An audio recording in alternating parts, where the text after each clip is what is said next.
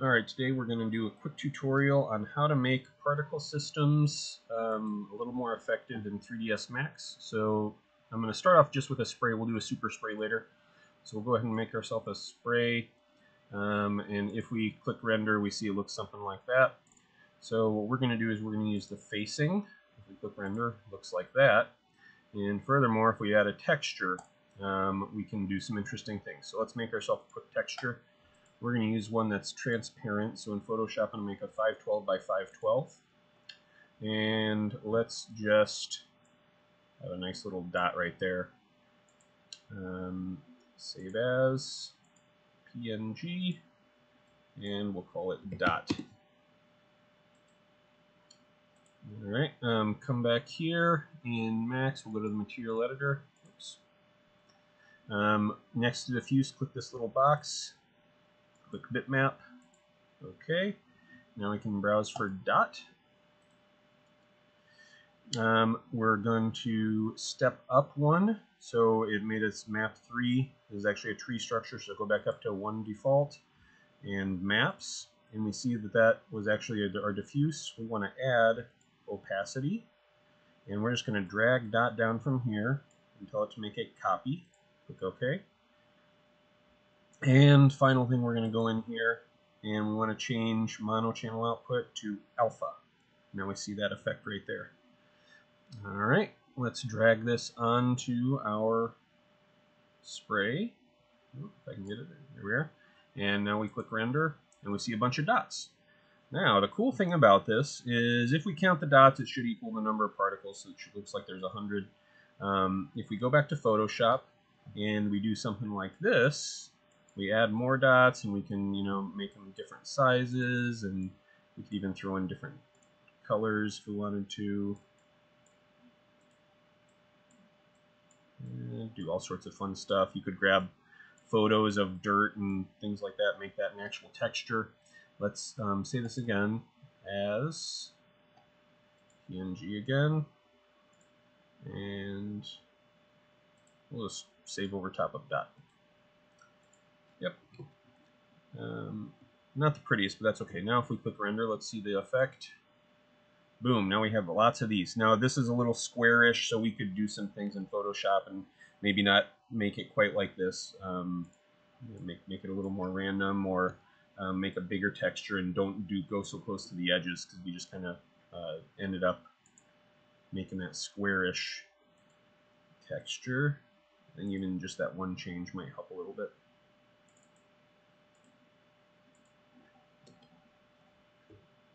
Render once more.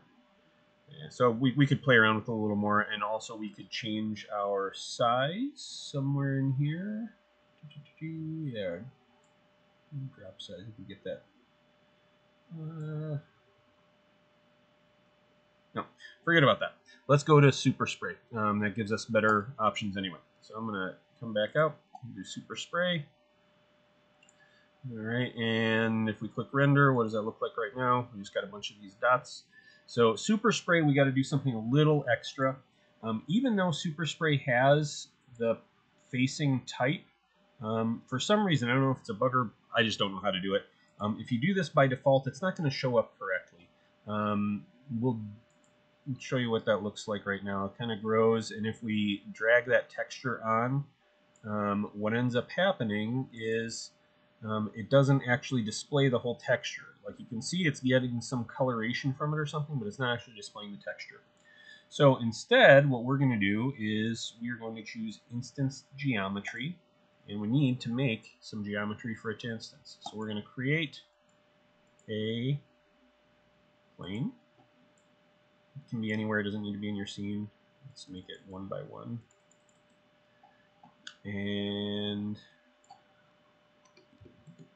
the size doesn't really matter because you can adjust that once it's a particle anyway. Now let's go back to our SuperSpray. And now that we have instance geometry checked, we have this pick object option. Click that, click on that plane.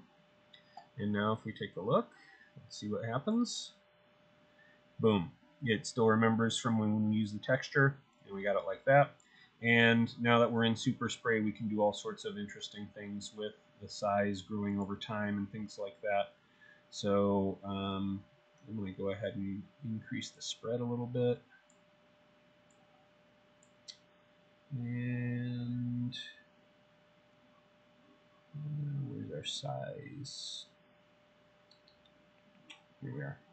So we can make those particles bigger so that they overlap and things like that. Yeah, so can tweak it. That's obviously not quite what we want.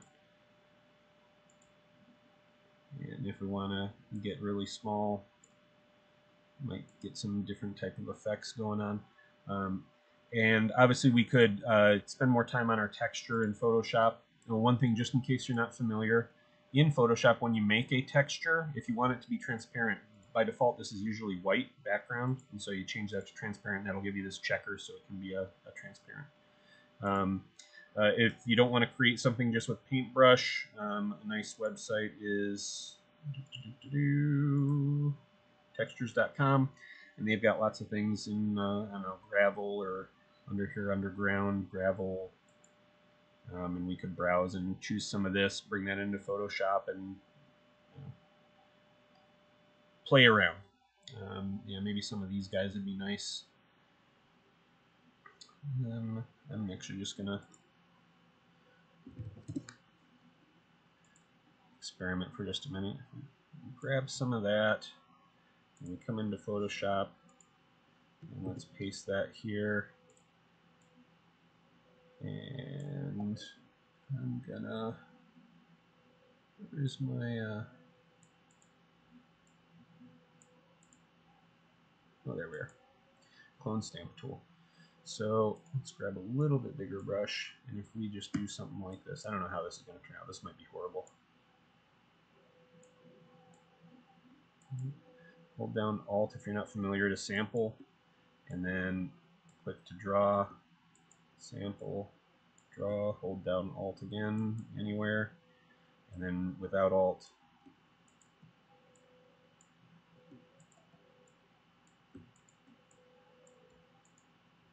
I already sense that I'm making it all squarish again, but I'm gonna hide that layer. That way we just have that, and then we'll get rid of that big blocky part.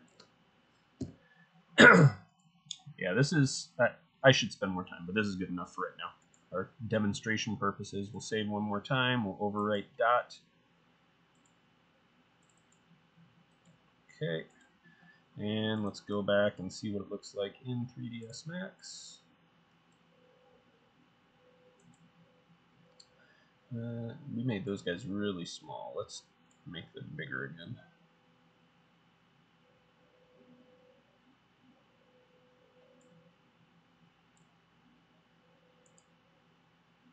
Yeah. All right. So we could play around and get something that looks decent. We could always, go back to Photoshop and change the color of it.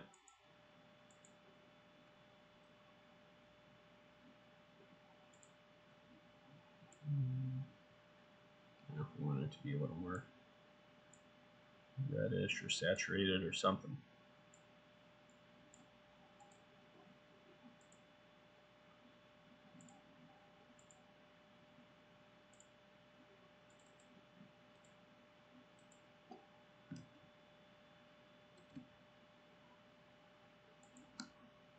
Yeah. All right. So that's that. Hope it's helpful.